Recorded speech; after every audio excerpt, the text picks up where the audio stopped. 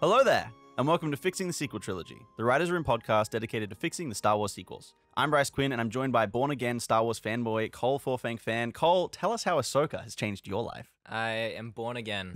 I'm a born-again Christian, a believer. I'm actually really enjoying Ahsoka. It's the first show that you've actually been keen on watching since, Mando. You weren't really, actually, keeping up with it. Initially, I kind of was a bit skeptical about the show when the first few episodes came out. It wasn't bad enough to be I'm out, but things like the pacing and a few moments kind of threw me off. Episode 3 really picked up, in my opinion. I've really enjoyed it, and I'm keen to see where they go. And hopefully they don't fuck up Thrawn. Yeah. So. Well, there was Cole's unexpected Ahsoka review in progress. Yeah. No, that's good though, because he doesn't get to be on the weekly. Yeah, episodes This is with true. us. This is Tune true. in to the comments of the videos I post. Yeah, no, I love your comments. Yeah. I'm also You don't joined. reply. I'm also joined by consummate professional Carmelo Keating. How are you, Mello? Good. Define consummate. Consummate professional is a term used for people who are very professional and very good at what they do. This is in reference to what you did over the weekend, working as a unit manager on a project we can't talk about. Oh, thank you very much. I lived mate. with you, and I just saw all of the unit managing stuff that you had, littering our lounge room area and stuff. And I was like, you know what? I'm just gonna give Mello a compliment. Oh, no, I really appreciate it. Yeah, everyone was pretty happy. Unit managing is like snacks and drinks and waters and rubbish and Literally, making sure. if you're good at your job, everyone's favorite person. If you're bad at your job, everyone's least favorite person. Yes, and I Yeah. did hear you're my favorite person a few times. Hell so yeah. pretty happy with that. Which is exactly what you want when you're unit managing. Anyways, so that was my little thing for you, Mello. And Cheers, then mate. we're going to get right into the show. That's right. This is Fixing the Sequel Trilogy. And every week we take on a different piece of the Star Wars galaxy in our journey to rewriting the sequel trilogy. Today, our massive Sauron eyeball shifts to the very topical New Republic, featured more in the Mandalorian and Ahsoka show than in the entire sequel trilogy. So I thought that was an interesting little note to start off with as a teaser. Just for quick context, after the end of the Galactic Civil War, the rebellion to restore the Republic did just that, creating the New Republic from the bones of the massive galactic empire. And that's where we want to start our story, at the end of Return of the Jedi, not the way that they do it in the sequels. So I think what I wanted to start with is a pretty big criticism of that one shot that we get from The Force Awakens specifically. Yep. As we see the New Republic getting destroyed. Yes. And that's the only Yep, shot we yep, see of the, okay, yeah. the civilization. Literally, basically. we're there on Hosnian Prime. The first time we see that fucking planet. First Yeah. time we're introduced to it. And yeah, there's a whole group of people out on a balcony watching as a laser beam comes towards them, and then they explode, and that's it. And not just that planet, it's the entire system of planets. Yeah. So any kind of idea of having a core worlds or that system of democracy and civilization is just gone in a blink of an eye. Mm. And then from that point on, we don't know who the characters are or what they're working towards. No. And I think that's one of the many key flaws of The Force Awakens and what that does to the rest of the sequel trilogy. Yeah. And then what do you do from there? Because it's just a small band of fighters fighting against a seemingly pretty small, obviously it's a big military, but they're not the Galactic Empire. They're still just a military And then force. we're literally just told, you jump into The Last Jedi, we're told in that opening crawl that now the First Order reigns supreme in the galaxy. Yeah. And when that film picks up overnight from the previous one, it's like, What? What are the that stakes? was fucking quick. What is the world? What on earth is happening? Yeah. here? None of it makes Yeah. sense, and it leaves you feeling very empty. Yeah. Now, Force Awakens could have had marginally more setup for that scene. There's a character you'll see, a woman you'll see where the Hosnian Prime is being blown up. You're focusing on her face. There's a reason, because we do set that character up in a deleted scene earlier. It was meant to be Leia's first scene. Yeah. I think that character's name is Corsella. I think she's in one of the books, and she was sent. She's kind of like Leia's representative, the Resistance's representative to the New Republic, even though the New Republic doesn't like the Resistance. They don't like Leia anymore because of the aftermath of that book, Bloodline. Yeah. All of that stuff. There could have been slightly more set up, but it still doesn't explain anything to do with the New Republic. So Yeah. Well, yeah. So we're on this criticism of that one shot, and then what that means for the overall trilogy. Cole, do you have any notes to jump in there? I do think it's just crazy the fact that there's almost no presence to the New Republic at all in Yeah. the sequels. Because the whole thing about that there is you kind of lose any sense of actual stakes to the story because there's no context for what Who people are fighting the for. people? Yeah. What is the world Exactly. if it is not the people of the New Republic? Exactly. Yeah. And that's the thing with the whole destruction of Hosnian Prime, You don't see anything about that world, anything about the people who die. You have no emotional stake in it besides Leia is sad. Yes. And when you get to the end of Rise of Skywalker, it's like, there's more of us, Poe. There's more of us. Yeah. Who? Yeah. Who in the fucking galaxy is Yeah. coming to help you? That same criticism can possibly be leveled against A New Hope because you don't see civilizations. You don't see anyone outside Yes, of like the but- Tatooine people. Yeah, but that's the thing. You do see the oppression against the people in Tatooine, the everyday. Yeah. Yeah. And civilians. and people can try and make the argument that we never saw Alderaan. Why should we care about it being blown up? Because Alderaan is Leia. Yeah. We have a character that, and it's not like, Hosnian Prime is Leia in the sequels. It's like Alderaan is Leia in the original. You're not. It's not. We're not caring about the planet being lost. We're caring about how it affects this one character. Yeah. She just lost her family and her world. And, her And it's culture. also not like Alderaan is, the head of the government. Yeah. If Exactly. like It doesn't represent all of civilization. It represents, if you dig into the lore a bit more, it's a very, I guess, progressive, left-leaning, if you want to say, kind of political faction and planet, and like in a larger galaxy, in a larger part of a civilization. yeah, and it's sort of like setting up the fact that the Death Star really is a threat. We have to stop Exactly. this thing before it kills more planets. It's Yes. an example of that. Yeah, and I think also as well, because Episode 4 is, the introduction of everything in Star Wars. It's Yeah. also the first time you actually see how truly and on what scope of evil the Empire is. Yeah. too. To destroy an entire planet. And then quick thing again, it's like, because the sequels, so much of their problem is they're afraid of doing anything the prequels did, and they just want to do what the originals did. And they took that as, again, talking about Let's politics. literally destroy politics. Yeah, but even in A New Hope, there was a conversation in a bloody Imperial Yes. boardroom meeting, Yeah. like an AGM. That's the politics in that. Yeah, in they the talk about Senate. the fact that the Senate has been disbanded. And yeah, Yeah. Of course, we get that set up later down the line with the prequels, but they talk about it. it's enough. Yeah. It's involved enough for it to have an effect and have some kind of bearing on the story and Yeah. give you a sense of what is happening. They say offhandedly, "We dismantled the last remaining idea of democracy. Yeah, it's a and- full authoritarian And thing." now Like, cool, holy we're shit. now the ultimate power in the universe. Yeah. Yeah. Exactly. So you get those lines and stuff, and then Empire Strikes Back. You see Bespin, which is like kind of a representation of some kind of culture and society that exists sort of outside of the Galactic Empire. They're Yeah, like, it's like it's- we're on our own here. We do our own thing. Yep. Cool. This is how we Yeah. like it. It's like a mining city, Yeah. off in space. Yeah. We don't see any big cities or like any big inner like core world kind of city Yeah. stuff. We don't really see any of that, and it would have been cool too. But at the same time, where does that fit in the Yeah. story? Yep. And it still feels like a real place. Yeah. You go to Bespin, and that helps it kind of feel like a real lived-in place. Yeah, I suppose that's like the problem with the sequels, It's because in the original trilogy, you get all these locations because it allows you to see how the Empire and how just the Great Civil War is actually affecting everyday people. Yeah. And in the context of the sequels, you just don't have anything honestly comparable to Bespin.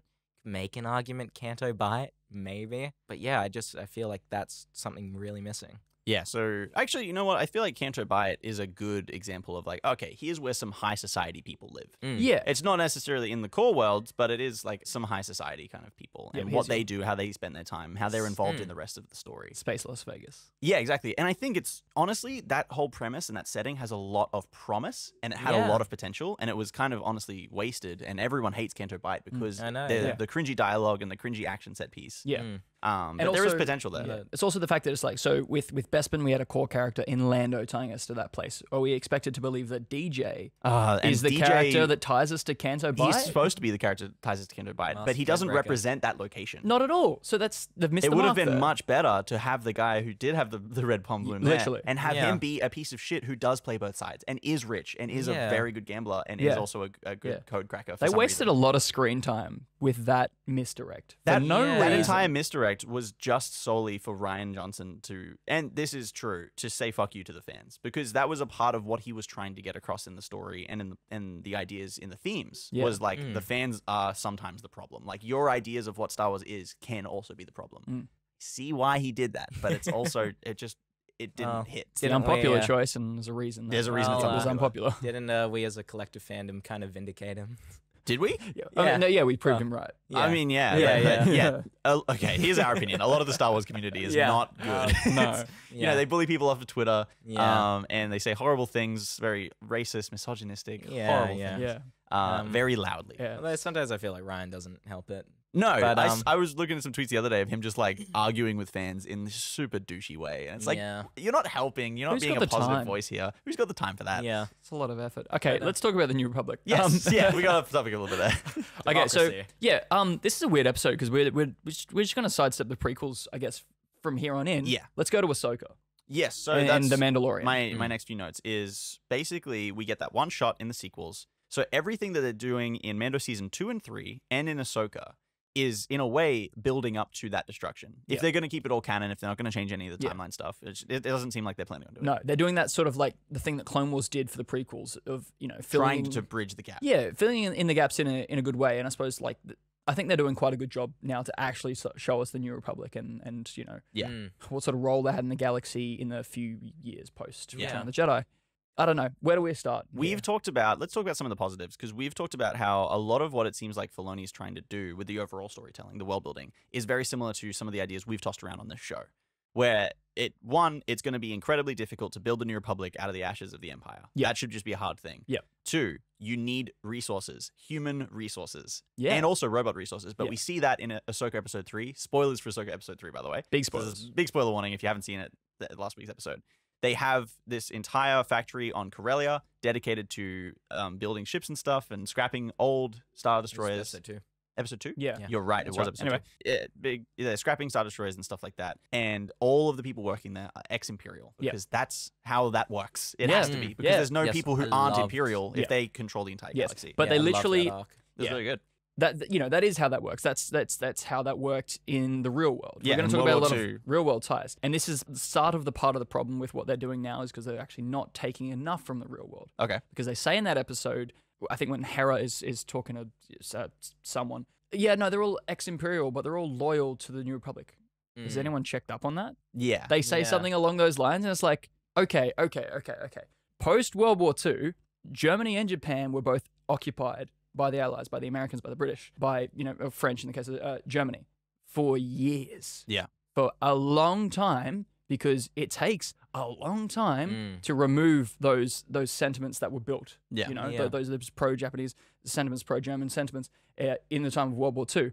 You don't just say, "Hey, you're on our side now. We'll pay you to make stuff for us now." Yeah. It's not money talks. It's military occupation talks. Yeah. And it's brutal, but that's how it was done. Okay. Yeah. So you think they should kind of lean more into that side of things? I think that even though it seems as though the New Republic is trying to be better than the Empire. Yeah, but and be it's more not peaceful like and full pacifistic. military occupation. They had a whole demilitarized stance, but it was just like We're just standing around in case. yeah, don't step out of line because we are here. Gotcha. Yeah. Yeah. I think though, in the context of like that storyline in episode 2, it's a lot of people who weren't, at least from what I remember, it's a lot of people who weren't like Imperial officers, perchance, but more of like just low-level sort of workers within government, civil servants and stuff like that. And although like I kind of have mixed opinions on how devoutly they are for the Empire, along with the Empire and stuff, I thought that was kind of silly. But although I get the point, and that's where the story goes, I feel like in cases of people like that in roles in governments, they would just be transitioned.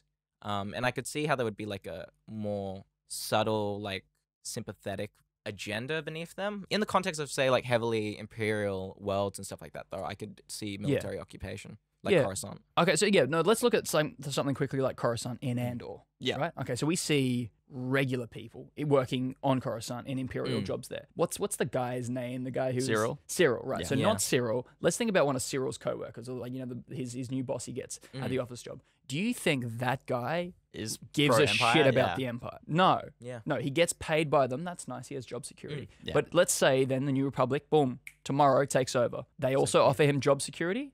Cool, good. He's got job security. He doesn't care about the cause, I think one of the truly evil things about the Nazis, right, is the fact that so many of the people who committed atrocities were kind of just using the Nazis as a means to an end, right? Oh, yeah. So, like Nazi scientists. Yeah, and like stuff. that's one of the interesting things about the Nuremberg trials is at the time a lot of people were expecting like these cartoonishly evil officers to come through, and then they found out that some of the architects of the Holocaust were just these civil servants, bureaucrats who kind of just treated people as numbers. And when you look at Operation Paperclip and all that, there were so many people behind atrocities with the Nazis who were only involved in it, like Werner von Braun, because they saw it as a means to an end.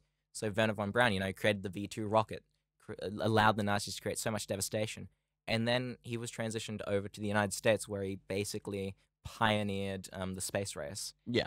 And to apply that to the context of Star Wars, I think that something they should explore more is characters who are kind of like evil in this neutral sense, where They're they're just not, in it for themselves. Yeah, they want to do what they do. They don't care who gives them the they're money. not ideologically evil. They're pragmatically evil. and how would those characters fit into the context of New Republic government? Yeah. That's a very cool space to explore, like for Yeah. character work and That is stuff. quite Because you don't interesting. really see that with that one guy. I can't remember his name, but he's the kind of sniveling dude in Ahsoka episode 2. He's like, oh, we're in it for the bottom line. So his interest is money. But it'd be more interesting if his interest was specifically like, I want to make cool stuff that's used for war. You know, something like that. It's funny because I know, Bryce, I know you hate this episode. The closest thing we get to that is Mando season 3, Okay. episode 3.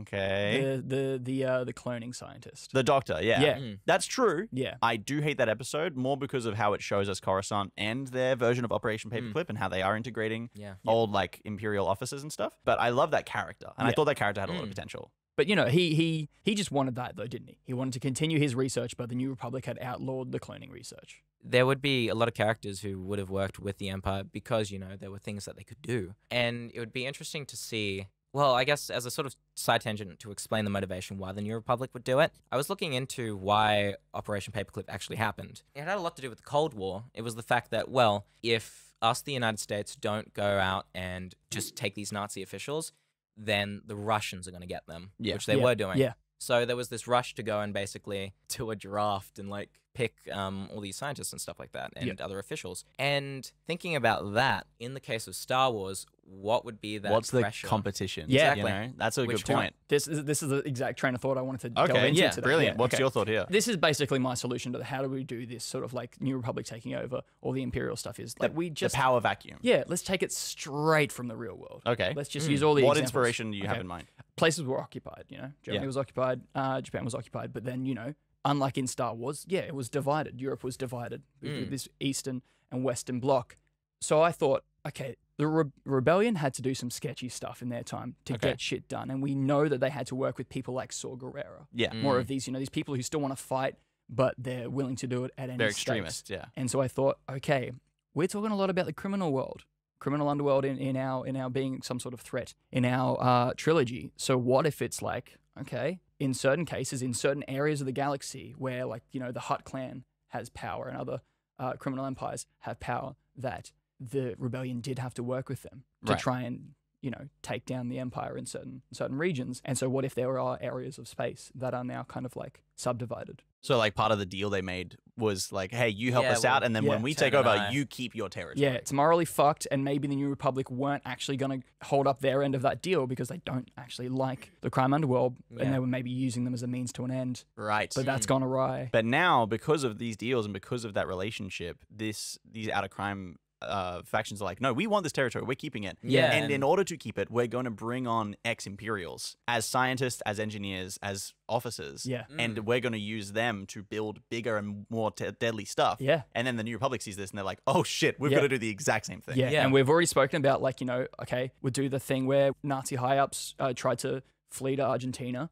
Same deal would have, like, you know, ex-imperial warlords in wild space and stuff like that. I really fuck with that idea. That's fantastic. I love that idea, especially like the implementation of the criminal underworld. And then you get sort of like a Cold War analog as well. Yeah. And- You go ahead. Oh, sorry. I had this brief, crazy thought, right? Okay. That what if this had been in the works for a while? What if like during the time of the original trilogy, they'd always been working with them? And I thought, what if in secret, because they were afraid of things getting out, the rebellion, since they were feeling like so close to winning, what if like some deal with Jabba had gone awry, and that's kind of also part of the reason that Leia killed him? Oh, so like retroactively making it like an actual like a That there was assassination. that there was actually more motivation behind it. That's really interesting. So wild. It is a bit wild, but I thought, ooh, because There's an we idea want to you know, look at Leia like as a character who has more room for evolution in episode absolutely. 7. So dark That's really shit like nice. that from the past. That's a And wild it's just ass. something. That's a wild ass pitch. I love I that. like that. Cole, you had a thought there. So I want to sort of build on the idea of like that Operation Paperclip and all that. Yep. And one of the ideas I was operating with for a while is you have immediately post-war, right, these basically Nuremberg trials for Imperial officers, because now that the war's won, a lot of people want justice, especially in the rebellion's higher up statuses. And the people who like aligned with the rebellion and hated the Empire. Yeah, the very diehard rebel supporters. So they stage these trials, which are, a lot of people don't, like a lot of Imperial sympathizers hate it because they say it's a kangaroo court. But at the same time, you know, it's this execution of some horrendous Imperial officers. Now, the problem, or not the problem, but the consequence of that is you then get a lot of former Imperials who would have turned themselves in, being like, nope, I'm not turning myself in because I'm going to get executed. Right. So they start fleeing to where the remnants are in like the outskirts of the galaxies and all that, and they start to build this movement with Imperial remnants. So because of that pressure now, with this growing movement of warlords and all that, Mon Mothma or some other high up in the New Republic realize, well, we kind of have to stop their momentum, and because of that, they initiate this Operation Paperclip. And they start treating them a lot nicer because in order to stop Okay. them getting like fleeing out and becoming their own thing in the Yeah, Outer Rim, they want to like stay here, don't be a part of the Empire remnant kind of thing. If there's like some amazing scientist or something, I don't know if amazing is the right word to describe a fascist, but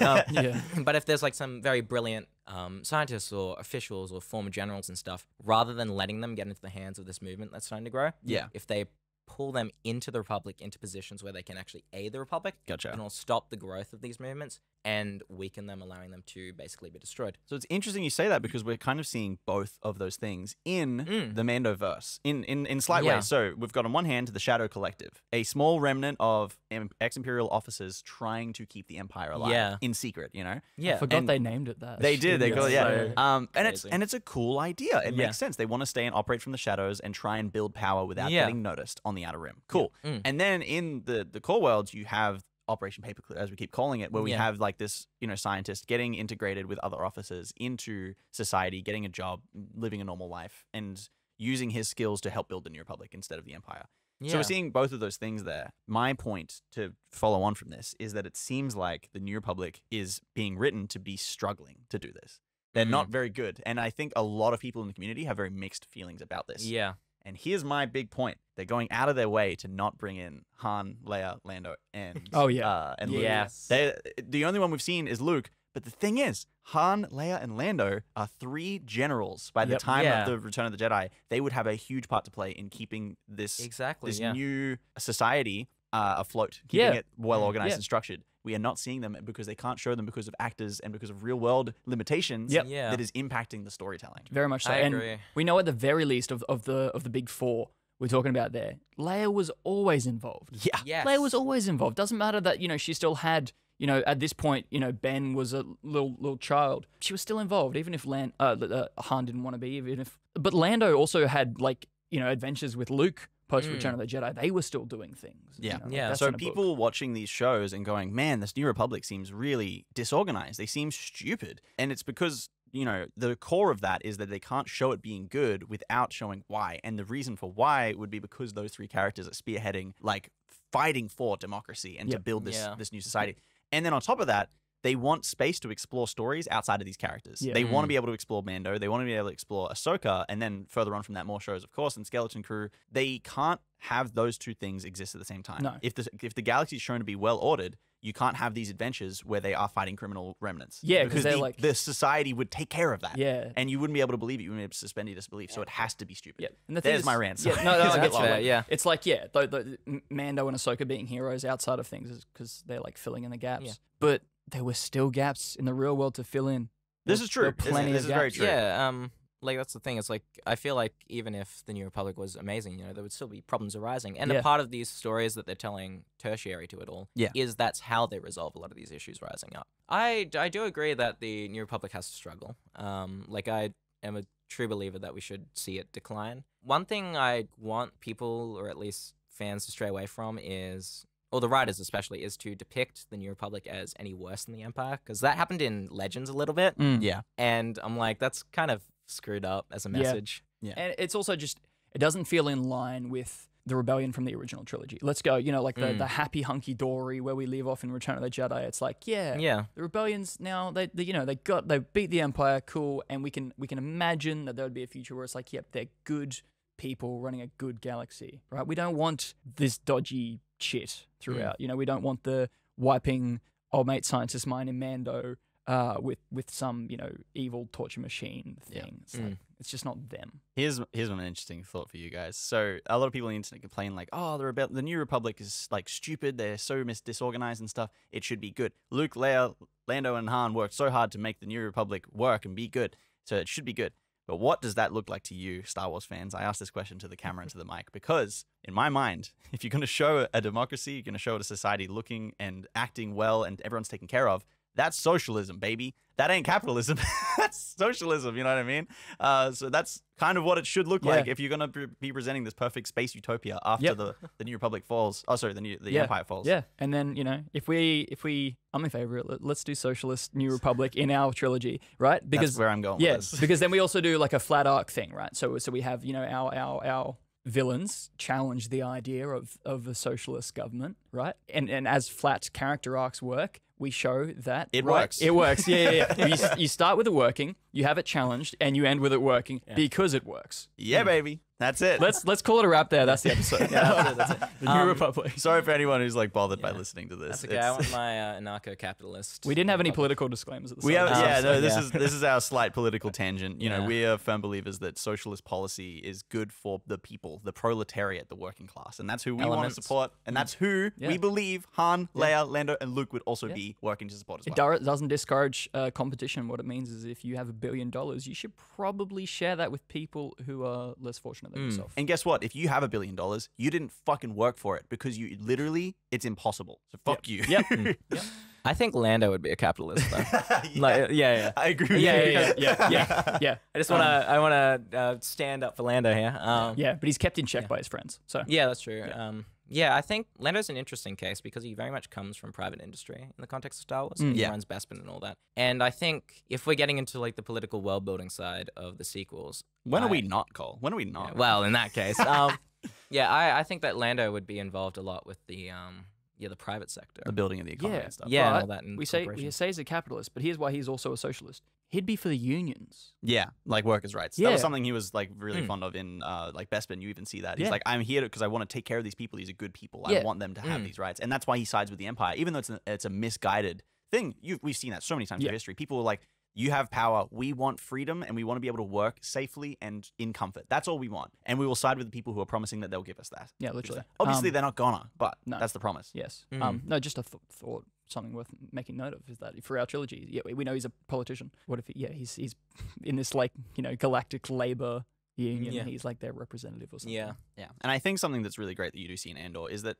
the Empire controls everything. They're so good at the economy. Yeah, they're good at funneling economics into the core worlds. Coruscant is thriving. It's huge. And even Cyril, who lives there with his mom, is living in a pretty like nice apartment that's like pretty spacious and stuff. Compare that with Ferrix and the way that people live there on the outer worlds and stuff. It is night and day, and that's what actual fascism does. No, yeah, which has been seen time and time again. They're good at economics in the same way that the Nazis were good at economics. The same way they take all the money and they put it in one place because no one can tell them not to. The same way that the Western world is good at it today. It's just we've got industry at the expense of people. Slavery at the expense of the environment, just destroying the world. So yeah, sure, it's good for the economy, but at what cost? And a bunch of countries like Australia, like the United States, and like many countries in Europe that are rich because they are making Africa poor. And making countries in Asia poor because they are taking all of the labor and the money out of those countries and funneling it in a very long and convoluted way into the Western countries. And that's why we live the way we do right now. So anyway, I think we're getting to the end of the rant now. Sorry, guys. But this is important because it's like, in order for the New Republic to be this good government that we want them to be, they're going to hit that galactic economy hard because they're going to have to change all of this. Yeah, they've got to start from the ground up. And it's like, okay, so let's take Kashyyyk for an example. Let's say the entire planet of Kashyyyk is still enslaved for labor purposes. You stop that. Yeah. You stop that. But where does all the labor go? But what were they working on? Then you look at what's essential. What were they working on? Okay, so it's the whole, if same thing with Corellia in Ahsoka, if they're working on military ships, stop work on military ships. You're now working on passenger ships. You're working on, resources and architecture, stuff that we need, not stuff for war. And bring back droids. Yeah, absolutely bring back droids. I think something that we stumbled upon in one of the last episodes was the idea that, like, in the prequels, there are lots of droids and they're built for war. In the original trilogy, there are no droids used widespread, and the droids we do see are discriminated against because of, assumedly, the Clone Wars and people's history with droids. In the sequel trilogy, it'd be really cool to see a mix somewhere like halfway between where we're seeing droids integrated into human society in a lot more of like a widespread way. Yeah, and with more autonomy, I believe, as well. And there'd be far fewer people who were discriminatory to them because, they've died from the Clone Wars era. And they're more a part. They're more like integrated into society. Yeah, I think also coming back to the idea of ideology of the New Republic, I would like to see different factions in government. Okay. Because that's one thing, you often see in parties. Like, even if you have a two-party system, the major parties themselves will be divided with factions. Like we see in the context of America, you've obviously, because of such a strict two-party system, you get all these different caucuses in the Senate trying to push for a different ideology within the party. And even here in Australia, you got Labor left, Labor right, Labor centre. And with Mon Mothma's government, I believe that Mon Mothma is shockingly centrist. I mean, that's kind of how she is. I don't know enough about her, like, in the EU. I've only seen her in Andor, basically, so I don't know, like, her policies and stuff. Yeah, but even in the way that the New Republic is executed in the shows, it has this very, like, moderate...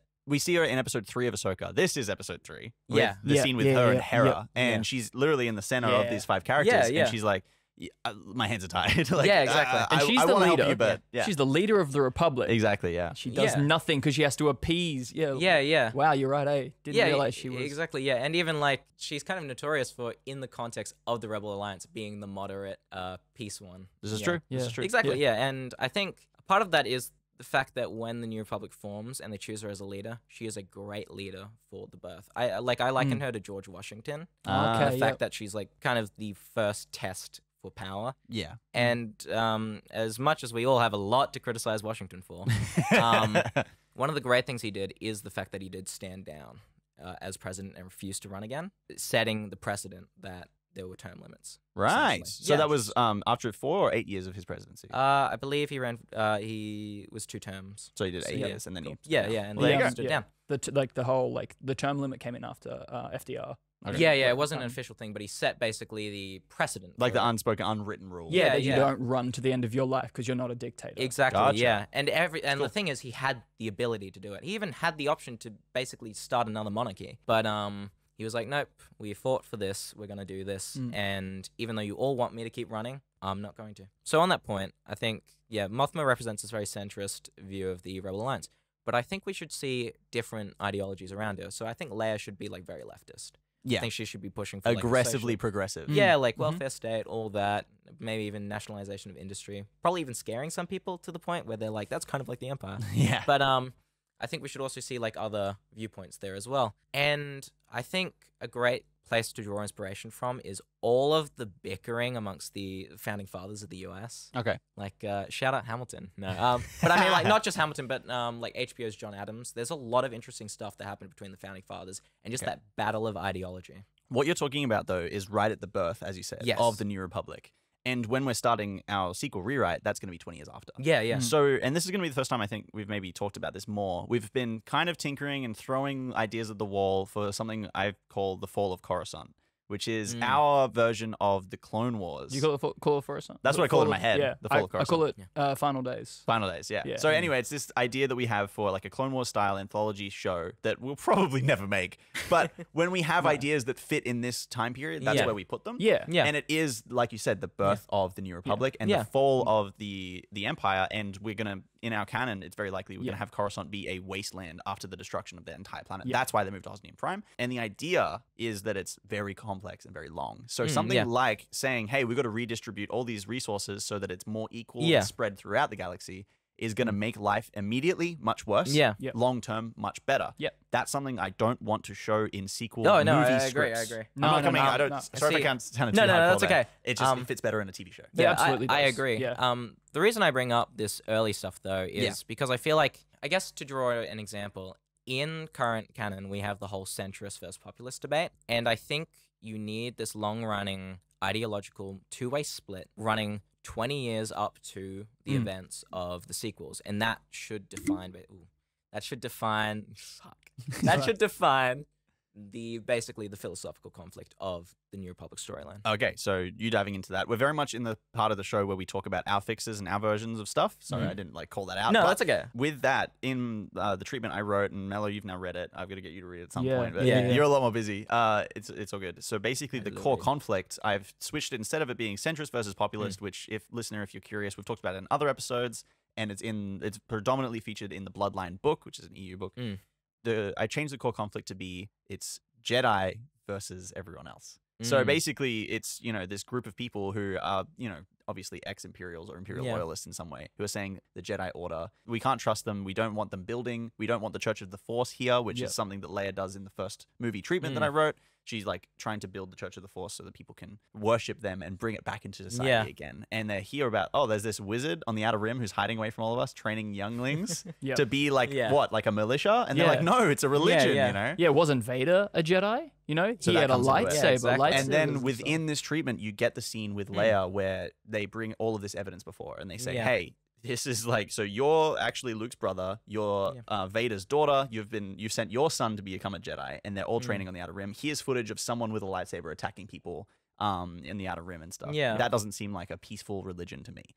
And all of this gets hit with her at once, and she gets kicked out of the Senate. That's how the first treatment roughly goes for Leia. Yeah, I think that's a really cool conflict. Thanks, Cole. Yeah. That's all good. But that's the yeah, core yeah. conflict is Jedi versus everyone else. I do have one question though. Go for it. Yes, it's bad. No.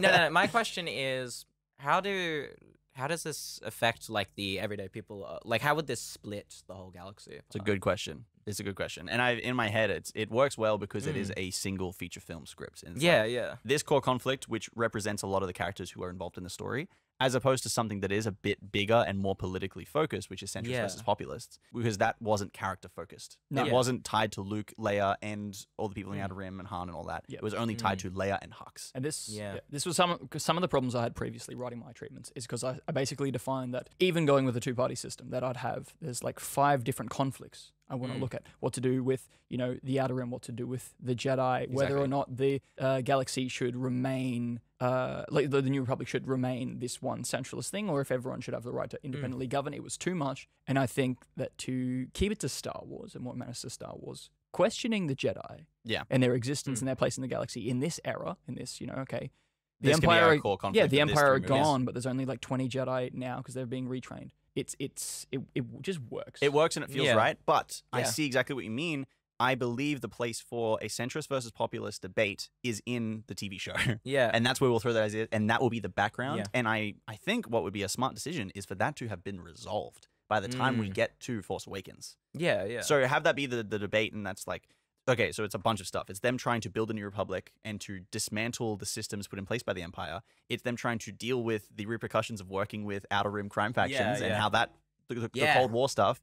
And then it's centrist versus populist as well. Yeah. And all of that can fit within a TV show that builds the backstory between episode 6 and 7. Now, There you go, listeners. but what's really fun, because I have read some of your treatment, Cole. I know how passionate you are about all Yeah. the backstory. The thing is, in terms of the writing perspective, I am too. In order to write 7, I need to know Everything like that a happened. simple conflict. Yeah. So what's a really fun project, I think, going forward is that, when we're happy with things, when we want to lock things in, we do need to write these ideas down. We need to, and, like, lock we need to in. develop our So, yeah. timeline Yeah. between 6 and 7. And so whilst we're talking about a show that we'll never make, Yeah. we can always have the bones there, and that's something interesting. And that's something when we're happy, we can lock it in, release Yeah. to the listeners. Yeah. Is like, here's our idea for what we would do for that TV. Beyond that, Yeah. and I don't usually talk about this kind of stuff. Cole, do you want to jump in? Oh yeah, I do. I do. just want to say one thing though. I think yes, you can have this complex political story and stuff and all that. I think there is a core, very simple conflict that everyone can understand though. It's order versus freedom. Yeah. And that's long running throughout Star Wars, right? It's Okay. this idea of, do we cave into security and order against crime, against all of this order? Yeah, and it even comes through in this like this conflict with the Jedi and all that. Versus the ideals of freedom that the Rebel Alliance fought for. And I fully agree that I don't think that sequels or even mainline films should be all about politics. And I mean, as much as we do defend the inclusion of politics in Star Wars, it is a problem in something like In the prequels. prequels. right? Absolutely Yeah. it is. And I do want to add my contention though. I think politics can be incredibly character driven. And one of the problems in Star Wars is just it never really is. And Watch something like House of Cards, see how characters Yeah. Yeah.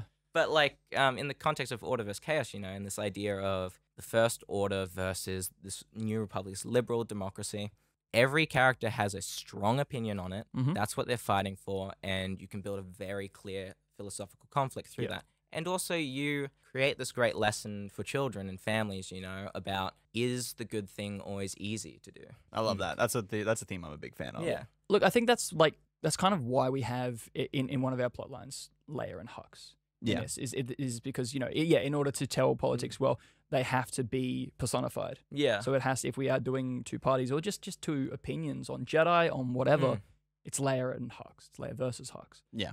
And no, that was all. You know. Something interesting with the Leia Yeah. Hux dichotomy is my analogy brain is telling me Hux needs to be evil in the same cartoonish way that, for example, Ron DeSantis is evil. Yeah. And I'm getting very political now, Yeah. sorry.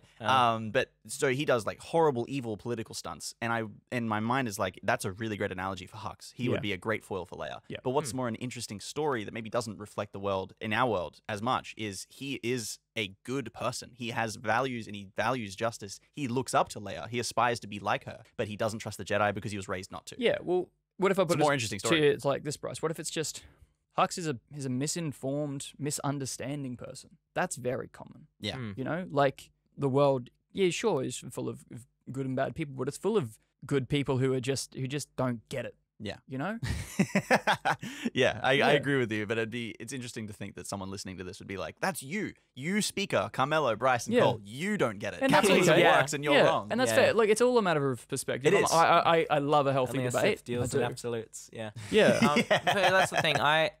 Because like I guess. Oh, sorry if I interrupt you. No. But my approach to like the philosophy of it is, I think there needs to be a lot of nuance. And Yeah. like one thing is, I think knowing that Star Wars are family films as well, I think children are often smarter than a lot of people give them credit for. Oh, absolutely. And as well as that, you know, I don't want to teach just a pure black and white morality. Yeah. I do believe in the existence of evil, not as a force, but as an expression of people's beliefs and actions. Mm. And I think that Star Wars is a great tool to teach that evil can come in so many different shapes and sizes. Yep. And it's not always clear. Yeah. And being good isn't always easy. No. Yeah. No, Yeah. I agree with you. And I think that, is a great thing to explore when we're Mm. talking a lot about our themes, wanting it to be about balance. Yeah. And finding balance after so many years of fighting to just be happy and be comfortable in terms of like the Star Wars galaxy. Gosh, gotten so heady with this one. Yeah. My thought earlier that I want to jump back to really quick Yeah. is that all of this discussion is to say, especially about the fall of Coruscant, as we've been talking about it, is with the show that we're making and this platform that we want to build. Dear listener, join us for. I think there's a lot of potential there for if people have comments and ideas for stories that fit within 6 and 7, because there's a 25 year gap there. Let us know and work with us to build that story, because I think that's a really unique potential that we have here with this show. Is we want to rewrite the sequels, of course, but there's so much more potential beyond that for extra storytelling. Yep. And if we have, let's say, 10,000 fans listening in every week who want to comment in and be like, here's this idea for this one episode of this one show in this 10-year gap of the fall of Coruscant, Yeah. or however long it is. Also, if you give us stuff and we use it, we'll credit you. Absolutely. So We're progressive as hell. We believe in credit. We didn't agree on that. yeah, credit, as in we'll send you credits. Yeah. Republic credits will do fine. Anyway, that's my small plug for stay tuned to the show, because this is the kind of stuff we want to do. We don't want to just sit and talk about it on a show. We actually want to write it and build writing and build stories. That's Yeah, kind of yeah. what we're interested in doing here. So there's my small kind of weird plug. Sorry if we're meant to take this in a structured way, but going back to your... This is our least structured episode of the show, so go But nuts. to take it back to your whole Jedi conflict as well, Yeah. it's very interesting because that's the secularism versus religious. Yeah, separation. government, Yeah. Well, yeah. argument. So for me, what I realized after I wrote it, it reflected almost more of here's the right wing versus the queer community. Because I didn't ever write it into my treatment that the Jedi are trying to integrate it all. They're just trying to rebuild their religion. Yeah. And they're just trying to do their own thing completely separate to everyone else. Yeah. And this political faction is targeting them as a scapegoat to Yeah. take attention away from the outer world crime rings. 'Cause And I yeah, was like, oh, that's happening today with minorities and with queer people. Because they're just, air quotes, threatened Yeah. by things they don't understand. Exactly. Yeah. Yeah, and that's certainly interesting. So I that's like the that. parallel I found there. The idea between secularism versus integrating church and state, or to keep them separate. Yeah.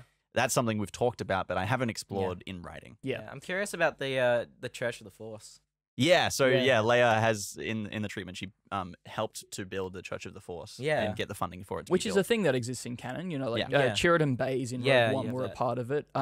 Who dies at the Lor Santeca? It was part of it, and his whole community on Jakku. They're all Yeah. part Oh, of they his- all as well. I thought it was just Oh, him. wow. Yeah, There you go. Yeah. So that's the old guy at the start of Force Awakens. For Yeah. anyone who doesn't know who Christopher Lor Plummer. Yeah, Santeca is. First Order got a double win Yeah. there. They got to put themselves on the paper trail, Yeah. and they got to kill a bunch of Jedi lovers. Yeah. Wild. because they love that shit. Yeah. Yeah. No, it is interesting because remember back to our Jedi episode where it did this secularism thing came up Yeah. because it's like Oh, yeah, it did, this only kind of loosely ties to what we're talking about with New Republic, but like what I want ideally for this trilogy is not to go preaching a pro-religious stance. I believe in the separation of religion and state, but I also believe in the freedom to peacefully practice religion And the power that it has to help people. Yeah, to yourself and not in a destructive way. But, you know, what I want to push as being important in this trilogy is that morals are the most important. Morals are more important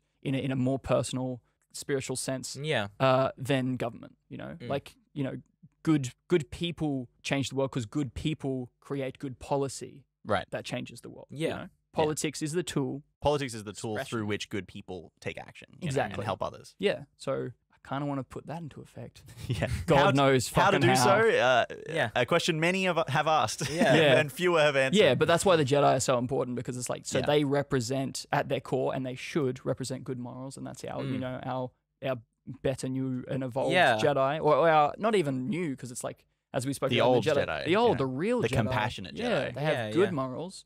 And how do you push that to people without it being like, have you heard this good book? Have you heard the good news? You know, I promise I'll link this back into the New Republic. Go for it, Cole. I mean, I think the great thing there is the fact, you know, you have an example of the Jedi Order that did get involved in government, and that was the prequels. Yeah. And how badly that went. Yeah. So I think you have a lot. Church and state were connected Exactly. in the prequels. And it caused so many issues. And it's why people did not like the Jedi, because they were interfering. And as well as that, you know, they gate-kept a lot of information. And one of the things I think Luke's Jedi Order should be like is, and this may even come into the Church of the Force and all that, but I think Luke should take on a sort of, I guess, philosophy where he's spreading knowledge to everyone in the universe. So he distills the Jedi Code into simple tenets that anyone can abide by. Yeah. Right. Yeah. Yeah. Sort of like, I guess, I'll always draw this bloody comparison, but like Buddha, right? Went around teaching everyday people 8 simple steps to living a good life, the Eightfold Path and all that. And I think if Luke does something similar like that, it's the biggest comparison or contrast between his order and the old one. And that could also bring a lot of contention to the conflict with the government as well, because if all of a sudden you have this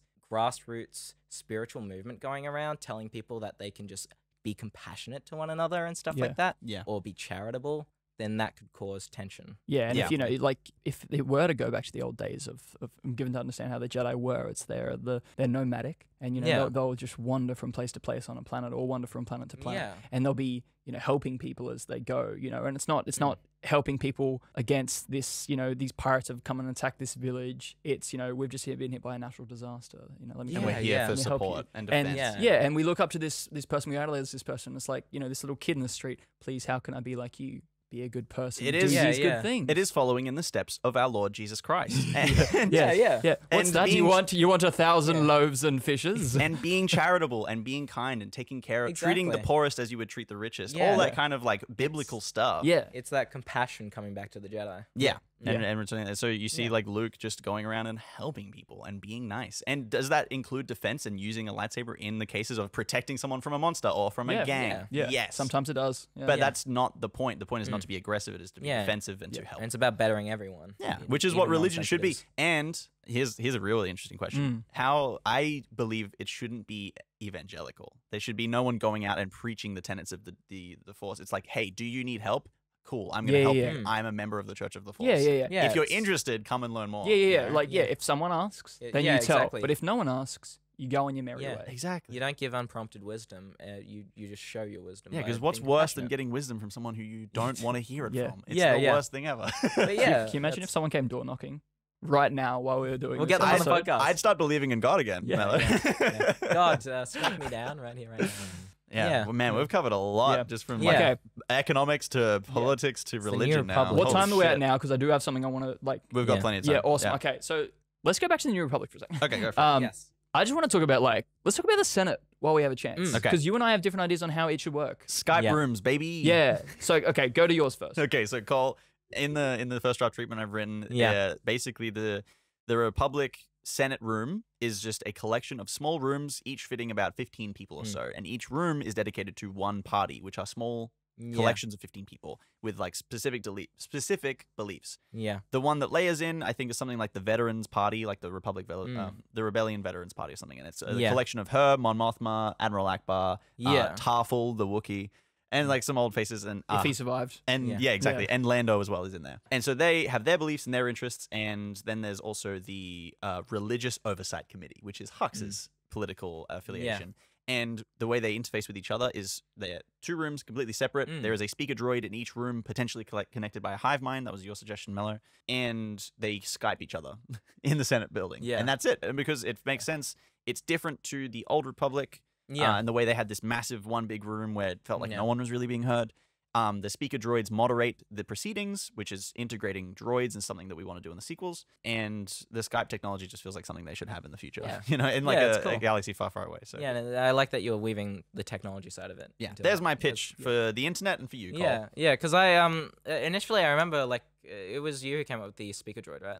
Yes. Yeah, I Yeah. can go into that for a sec. Yeah, just yeah. for the audience. Yeah. Okay. Yeah, In one explain of my it, treatments and a while I'll- back, I loved this because I had it like the day before, and I was just like, oh, that's so much fun. I had this idea that yes, so there's a speaker of the house, same as there are in many Actual real world parliaments. And like stuff? yeah parliaments, And yeah. all. Yeah, so it's this really just like gilded sort of droid, and it's beautiful, it's gorgeous, and the design would be based off some sort of like ancient race of wise beings in the Star Wars universe. Like the And- Zepho. Sorry. Yeah, and they're but they are unable. It's unable to be hacked into or corrupted because every single day it is checked by like Lobots. Yeah. Like Lobot from Empire. He's got the built-in stuff. There's just so many security measures in place. But yes, this is the moderator, and so it determines who speaks at any point in a very fair and very like unbiased way. And had this great idea that C-3PO is in love with it. That's so funny. Loves it so much. Also, I don't know if I've ever brought this up. C-3PO, I had the idea of kind of being a senator Okay. to represent the Ewoks. That's so whack. Yeah. I had That's that the for wackest. ages. That's I the most love it. Clone Wars That's shit I've so ever heard. George from you. Lucas. Yeah. That's very Fuck George yeah. Lucas. Yeah. I mean, Absolutely. he is their god. Yeah. Yeah. Yeah. That's really funny. Separate church and state. That's very funny. Yeah. So the one minor difference between I think is like instead of one, it's many speaker droids all connected Yes. in each party Yeah. room. And my big distinction is I don't want to have the big room from the Old Republic. It can't Yeah. just be one room. It has to be Yeah. separate rooms for me. Oh yeah, Do sorry. you have your version. Yeah, so of the my Republic one room? was Okay. instead of it being because the old one was based around sort of it was kind of like classes. That's why you had these layers and stuff. Exactly, it wasn't yeah. fair. Mine was just this bloody like big stadium sized big circle. So think about like when the UN meets, it's a big circle. Yeah. This big room, and everyone's like on an equal level, just in the Yeah. circle. Same deal, but it's just massive. It's a and it has to be seats 10,000 senators. but everyone has to be project because they're all on the same level. Everyone's equal, but everyone gets projected when they're speaking. Because Yeah. the moderator, the droid decides they get projected, so they're able to be seen and heard. So yeah, similar kind of thoughts. We want to, have a visual representation of equality and fairness and like the equal distribution of ideas and stuff. But Yeah. Cole. See, I'm a big believer that we should have a Senate room, and I want to see them divided into their parties, right? So you actually get a visual representation. And the one thing that I really care about with politics, that I feel like it's such a missed opportunity, is the fact we don't actually ever get real debates in there. Because have you seen you guys have seen when politicians just go at each other, Oh, right? yeah. Insulting, Yeah. mocking them, Yeah. trying to belittle their reputation. That's the sort of stuff that makes politics interesting. Yeah. Right. And that's the stuff you want to see in a political subplot, right? Yeah. You want to see Hux try to Get under Leia's skin. exactly you right. wanna see Lando put down some people. Yeah, 'cause exactly. He's suave. He's got the charisma. You want to see that, and it's a great way to show why Leia is a good leader and why she's a great politician. Because I envision her being a fantastic debater. Oh yeah, dude. Yeah. When she steps up to a podium, let's Yeah. say, or when she gets projected, she controls the room. Yeah. And Yeah. and And I'm she just just- thinking in a cinematic sense, you change your music, your sound, everything. like Yeah, that. And I agree entirely. Debate, I think, is like a really Yeah. good way to bring the action to those yeah, scenes. Yeah, to bring in actual conflict, actual storytelling, and to really show character. And I think that's the one thing that Andor kind of does it as well. Although, unfortunately, with the Senate, it's very much It's still in disarray. interesting. It's not debate, but it's a deep character demonstration of who Mon Mothma is and how other people Exactly, perceive yeah. her. It's still really well done, but it's not a debate. Yeah, and it's not the same thing because the Senate's in disarray there. And Yeah. it's just not active. It's barely functional. Yeah. Exactly right. But I really want to see those scenes where a civilized debate just escalates into name calling and But and that- drama. Yeah, I mean, there's a bit of an issue there with sort of my droid moderator thing. is Yeah, 'cause they would step in. It would be the solution to the old problem that they had in the other Republic, where it's just like anyone comes swinging in on their pod and I object. Yeah. We didn't attack Naboo. Fucking yes, you did. You literally did. Exactly. Yeah. I do. My question though about the speaker droid is, I'm so curious to see how that got put in place, and I imagine that at the end of the day, no one would really like it, just because it would constantly be neutral and stopping them. No, I mean, hey, that's it though. Because there is no Grand Chancellor. Even in Bloodline, they're thinking of bringing back in a Grand Chancellor. Or it's like, I think they call it like the First Senator. That's what part of there's something I've never really spoken about is in there. Leia was a contender for First Senator, and that's when they went after her. And they found out all that shit about it. It's a really missed opportunity to not engage with the idea that droids are the only things capable of impartiality in the Star Wars galaxy. Yeah. Humans aren't, and sentient creatures just aren't, just because of the way their brains are wired. But droids can be, Yeah. And I think, following that story path is The question is, how many impartial droids have we seen in Star Wars? C-3PO's feeling pretty Well, that's the thing, though, because they're all programmed to have personalities so that, people understand them and get along with them more. And that's also why I like, you don't want to make a character out of whoever this impartial person's meant to be. Humans can't relate to someone who is impartial. It's inhuman. He has to be cool as ice. Like the speaker droid has to have a personality so that people will even like subconsciously respect him. So that gives us a really great opportunity to have like a really cool character for the speaker. But he is neutral. I can imagine just this moment where it's like, someone is about to interject and the droid just like turns head, looks at it, gives it a glare. He's got to have sass. Yeah, absolutely. That's it. Doesn't even have to press a button. Just looks at that senator. That senator shuts in the up. same way that like Judge Judy has been famous for like decades now. Oh my god! Okay, there's the head canon, the casting of this character, voiced by Judge Judy. Can you imagine? Oh man, that'd be really fun. Yeah, so it has to be someone like Judge Judy who is charismatic, but still tries their best to be fair and impartial. Anyway. So that's some notes there. Cole, you got any more questions or notes to throw in? Yeah, I like a lot of these ideas. And I was going to say about the speaker droid, it's like, initially I was skeptical when I read speaker droid, but then I started thinking about it and I'm like, oh my god, I wish we had that, Yeah, wouldn't it be fantastic if in real life there was like, we just had an actual neutral figure. I have a codex of the entire law, start to finish, and I can be judicial about dealing out. Yeah, because here's the thing: do you know that like in Australian politics, the Speaker of the House is actually part of a party? Yeah, they're elected by Parliament. Same way in the US. Yeah, it's fucked up. Yeah, exactly. It's weird, man. Yeah, at the moment it seems like we have a pretty good speaker. Yeah, because the speaker's from Labour. Yeah. So well, there have been notoriously bad speakers on both parties. There have been. But it's interesting to see a speaker who actually does that job. Yeah. I digress. Australian politics boring. Blah, blah, blah. And I'm sure people who know more about politics than I do. Yell at you guys. Yeah, yell at me. I don't know what I'm talking about. But there's probably a reason that the speakers are elected from the House. But we don't have droids yet. And if we did, maybe that would be a speaker and be a good option. It's because you need people with actual experience of parliamentary parliamentary maneuvers. Just the processes, so that they actually know the rules. Things you can program in. Yeah. But I think a speaker would be interesting. And at the end of the day, I just really want to hammer home the point of dramatic tension and conflict in these scenes to drive forward the plot. You can't have scenes where it is like so dry and stale that we see in Phantom Menace, where it is like, I'm a senator from Naboo. I'm the queen of Naboo. I need to have these things stopped. And it's like, I object. And it's boring as fucking watching paint dry. But if it's personal. Politics is personal. And let's just up the acting in the direction as well. Because that was a big problem. And have it be like a focus on debate and have it be really good cutting debate. Yeah, because like, yes, it's a political debate, but the subtext is the characters hate each other, So, that's a pretty good coverage. Do you have any other notes? I've got one final note we can talk about. It goes back to Ahsoka and Mando.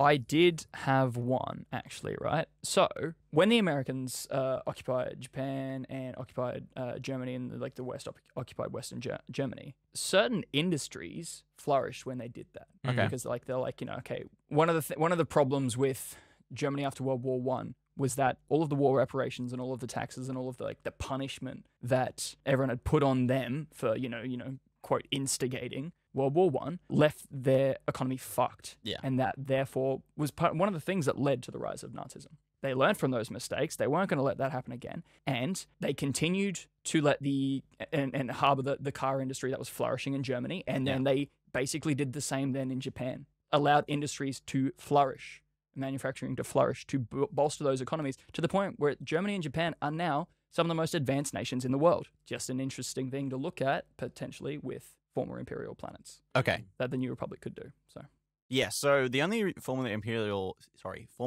planet that we know of is Coruscant. Yeah. Or I guess Corellia, if Yeah. you want to consider It's a Corellia. manufacturing It's their planet. industry and manufacturing planet. So it just could, I mean, it could be Right. really interesting to look at another former Imperial planet in Yeah. this that is now much, much better off because of the New Republic. Mm. And they're like a Yeah. leading power that is Yeah. like taking charge in Yeah, this yeah. political arena. Could be interesting if it's like one of the major manufacturing planets, like Kuwait or something. The Kuwait planet of drive Kuwait. yards, yeah. Wait, no, you know that, right? What? Kuwait is a planet in Star Wars. Oh, I thought I know Kuwait's a real place in the yeah, real world. yeah. That's why I made the joke. pronunciation might be a Oh bit my confusing. God. Yeah, Yeah. but it was like the Kuwait drive yards. I think in old canon Mm. were where most of the Star And- Destroyers were Oh, manufactured. cool. Yeah, it's like there you go. like a shipbuilding planet. Yeah. Oh, well, there you go. Yeah, It's huge. they had a hyper ring Mm. around the planet Yeah. where the Star Destroyers were constructed in space. So Yeah. then when it was completed, it then launches out from that. Yeah, very Yeah. cool. That's It was, sick. Yeah. Yeah. Anyway, But we will bring in Speaking the of- country, the real country. Yeah, for sure. Yeah. Planet Kuwait. So, speaking of massive hyper rings, Yeah. again, Ahsoka, Yeah, yeah, episode 3 yeah. spoilers. We are almost definitely not going to be including Mandalorian and Ahsoka, the TV shows and that Mandoverse in No. our I canon. agree. No. Because it just doesn't fit. And the whole point of what they're trying to do and what it seems to be Yep. is they're bridging the gap and making Snoke and Palpatine clones work, making the New Republic setting it up to be destroyed and all this kind of stuff. yeah. And we don't want to include any of that. No, we're actually quite limited now with how things have gone to what we can include. We can't even do Rebels, I don't think. I think we're The show. Yeah, We're we've right got on. the 6 episodes, probably Clone Wars, Andor, and Rogue One Yeah. is about all we can do. Yeah, anything pre Return of the Jedi and it excluding Rebels because Yeah. Rebels ties into like the World Between Worlds and Ahsoka and all that kind of stuff. Yeah. Mm. That's pretty much it, I think, Yeah. what we can leave in canon. But the question remains, can we bring Ahsoka in to the fall No. of Coruscant? I think her story has to finish off screen in our universe, Yeah, unfortunately. I'm of the strong opinion that Ahsoka just should not be past even original trilogy. Okay, why is Yeah. that? I just think having too many Jedi besides Luke kind of creates too many questions. So this is something I've seen a lot is just the idea of like if so many people survive the Purge and Order 66, it takes away from the gravitas of that moment and that scene, you know? Yeah, well, it's the fact that like Obi-Wan and Yoda had everything riding on Luke or Leia, you know? And Yeah. if there are more people than who were already trained Jedi, you know, why didn't they? Yeah. Why didn't they help more? Yeah, and Yeah. you can try and bring the Chosen One shit into it, but no, fuck off. It doesn't matter. Jedi are Jedi. Jedi can be helpful when they're all together. So And Yeah. they would be. Yeah. If they were there, they would. Yeah. I think something interesting that I've had pointed out to me, just like reading through Reddit and stuff, the more hopeful people that I like to listen to. I really love the inclusion of Baylan Skoll, who seems to be, and Oh, this he's is the cool. character from Ahsoka, who seems to be an ex-Jedi who has since turned mercenary. yeah, Yeah. Has embraced some of the dark side. He's not a full Sith by any means. Yep. But he believes in power and self-preservation and Yep. survival, which is something that is explored in the Jedi Survivor game and the Jedi Fallen Order game as well. I Yeah. really love this kind of And these ideas. he would have become that way over his lifetime of the After Jedi surviving the Purge and yeah. seeing the atrocities of war and what the Empire did to the galaxy, Yep. he would have he's jaded and Yeah. is just trying to Yeah. survive in a brutal galaxy. It's fair enough. I love this character, and I also love the idea that almost all of Jedi Masters were wiped out, and the Jedi Grandmasters were wiped out and stuff because it was just Yoda was the Yeah. Grandmaster. Yep. Is that he was the only Grandmaster? Yeah.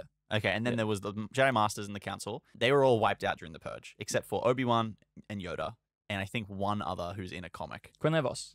Is he a Jedi Master? Yeah, Quinlan's is he a knight or a master? I think he's a knight. Shit. There's another Yeah, guy, I'm not Sandra sure. mentioned on another he's episode, there was not. like one guy in one comic who's still alive. But Yeah. Oh, So actually, many. no.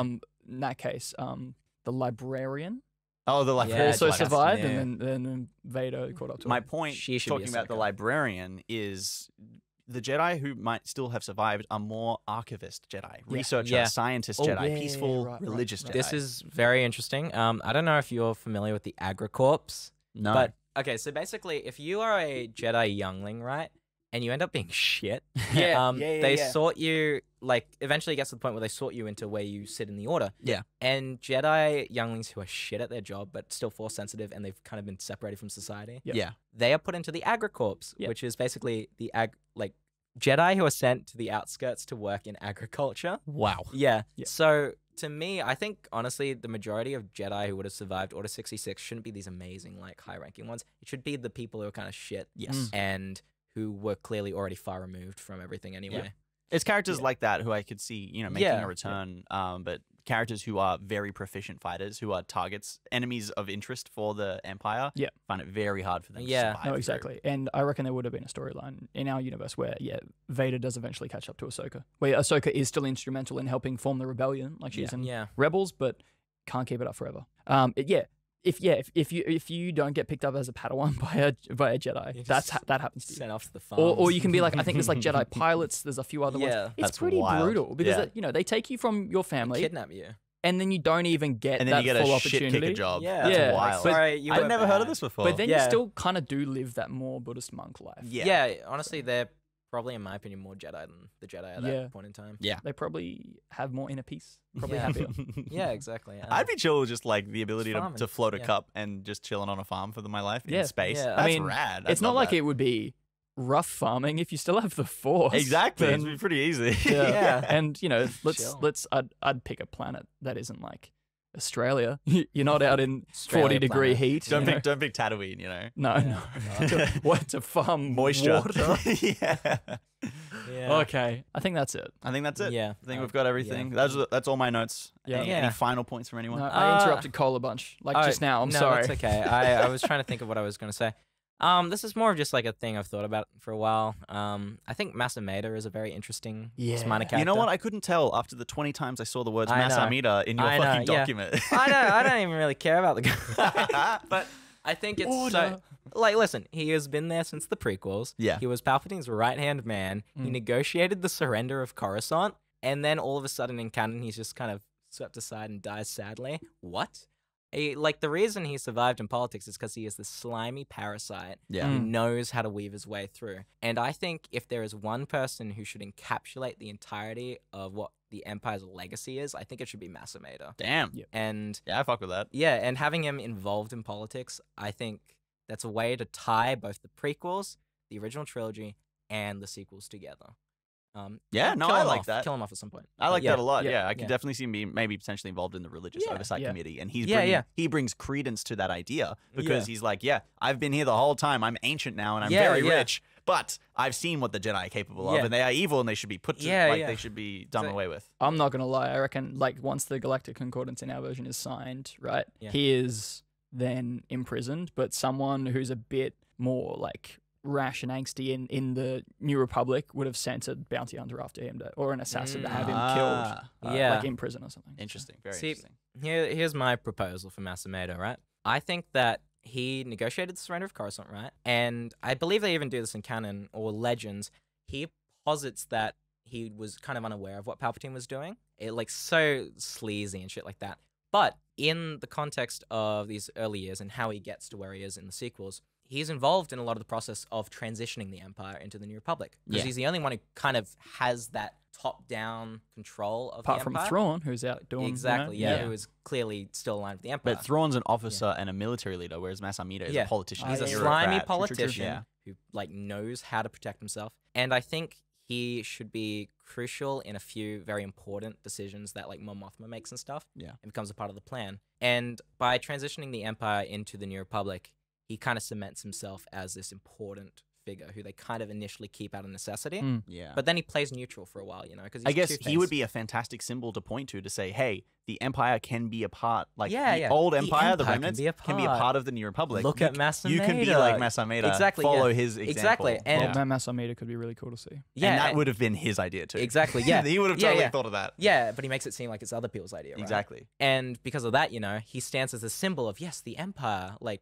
it's also, like, thematic because the Empire ends up being shit. Yeah. But he's symbolic because, firstly, anyone who is an Empire sympathizer in the civilians, they're like, oh, well, they didn't execute Masa Mater, that guy, so I like the New Republic now. And then over time, you know, Masa Mater starts to pull strings a bit more, starts to get It's a like, bit more radical. This Imperial officer went missing. To me, it seems like- helped him escape out to It Wild. Yeah. seems like he might not even be pulling strings. He just sees the wind changing. He Yes, hears about the First exactly, Order. And he's yeah. like, oh, it's this time now. I'm going to switch Yeah, to yeah. these guys. Yeah, well, I think that the reason Hux becomes radicalized is because Masa Mater should mentor him as a political tutor. Yeah. I dig that a lot. This is Kind of reminds me dangerous. of Lord Peter Baelish from Game of Yeah, Thrones. in a way, because he is sleazy like that. Yeah, He's chaos so is a sleazy. ladder. We're gonna have him. Can we have him have as like satisfying of a death as Peter Baelish Oh had. God! Yes, in he Star Wars, should- I don't know. He should. He should die. He should die. He should totally die. Consequences of his actions. Yeah, that's it. We're just like, nah, fuck it. We everything else in episode 9 is tame, but we have one scene that gives us an R18 rating. Oh my God! And it's his death. Masameda versus the Mountain. Yeah. Oh my God. Oh my God. Okay. Well, you've convinced me on Masameda. That Yes. was a very good pitch. Yeah, nice. thank you. Okay. And I think a great way to close out the show. This has been our very long and very wide discussion on a bunch of stuff: economics, politics, yeah. religion, and all sorts of stuff in between. Can you tell I like blue people in Star Wars? And yeah, so this has been this episode. Thank you so much for listening. We're here every week talking about Star Wars stuff. We're also here every week talking about Ahsoka. We're also on TikTok, YouTube Shorts, Instagram Reels, and anywhere, and Instagram as well. Anywhere you can find us online, pretty much. Check us out everywhere. Go listen, go give us 5 stars, all that good stuff. But until next time, may the Force be with you.